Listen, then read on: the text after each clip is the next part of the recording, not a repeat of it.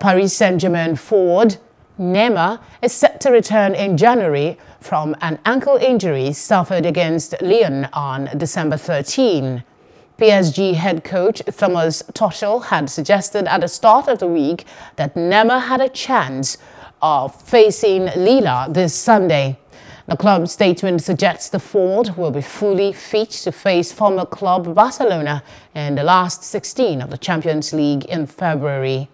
Neymar joined PSG for a world record fee of €222 million from Barcelona in August 2017. He has helped the club win 3 successive League One titles, as well as reach last season's Champions League final, where they lost to Bayern Munich.